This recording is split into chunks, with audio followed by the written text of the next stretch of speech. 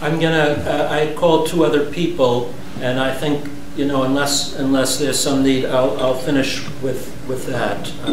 So there was some.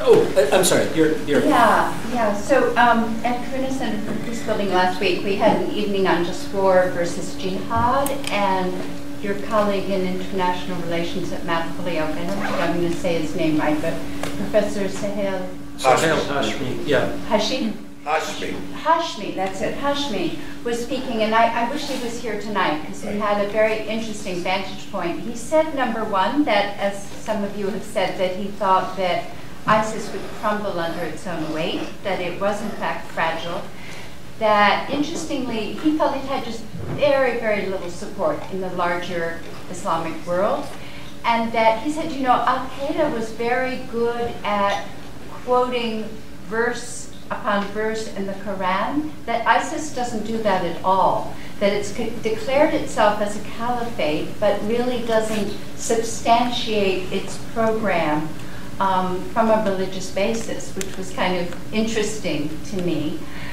He was saying that for him, as a practicing Muslim, one challenge is that in the Islamic world, you know, there's, for better or for worse, there's no pope, there's no organized churches, there's no Islamic group that can speak with general sort of authority of, we collectively are opposed to what you are saying.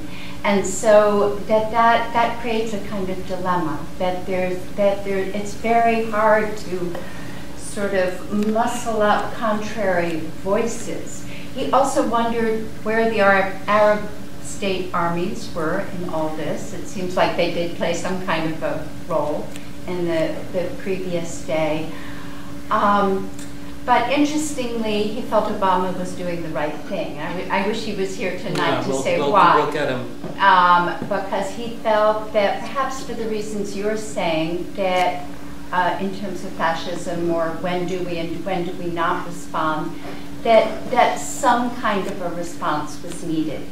But I'm also just think a lot about what you were saying, Michael, in terms of responding to these groups as criminal syndicates. It seems like it would have been a better approach after 9/11 with Al-Qaeda from the beginning. And I said that at the time.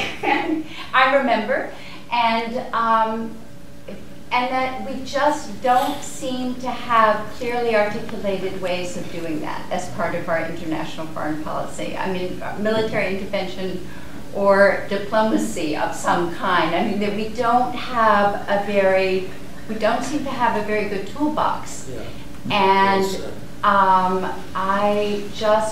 or sanctions. I mean, it just seems to be like we don't have the new tools that we need for a very new world situation, with increasing number of non-state actors doing all kinds of things in the world. Yeah. Well, I do think Vinny thought that. I'm going to let you ask your question now, and then each of us could respond. Yeah, just a really brief question. Given you mentioned earlier the beheadings, mass killings, crucifixions, given like this kind of behavior from what really is a state, would you say that the international community has any ethical obligation to intervene here? In addition, we talked about geopolitical reasons, or is ethics not even a part of? I'll start this, and each of you can respond to the previous points or others, and then we'll finish.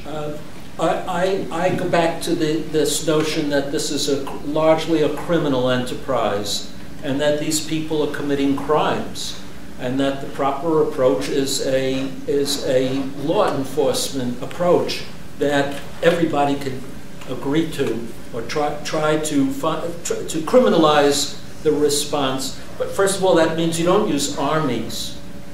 You use courts, you use the police, you use financial means to cut off their funding, and you impose all kinds of criminal judgments on them and those who participate in them, and work internationally that way. I think many, many more people in the world would agree to an approach like that these are criminals and should be punished, but by the international community.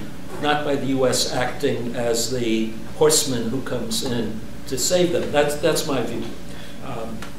But I'll stop there, and Ron and Vinny could each make some observations.